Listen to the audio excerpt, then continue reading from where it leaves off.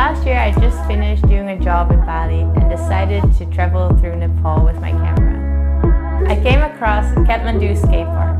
There were these 10 amazing kids that skate the park on the daily. I photographed them in action.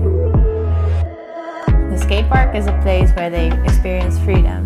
They have fun and they learn important lessons about support, drive, discipline and self-development. It's both a classroom and a safe haven from life's usual struggles.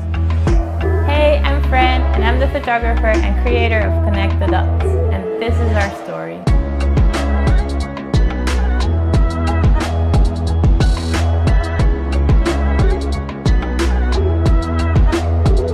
When I got home from that trip, I felt all agitated. I started researching communal sports in poorer areas and started to realize the importance of them for the communities they were in.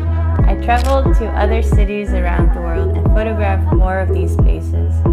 I chatted to the people there, starting with a conversation about sports and hugging goodbye as friends. Connect the Dots will be a yearly photo journal with images I've shot of communal sports spaces around the world and short text to accompany the photos. Obviously, I'm covering all my travel and equipment costs myself, but it would be incredible if you could help get the first issue printed. I want the journal to be produced with as much consideration as possible for the world around us. A 60-page photo journal printed on FSC certified paper using natural ink is pretty costly. We hope for your love and support.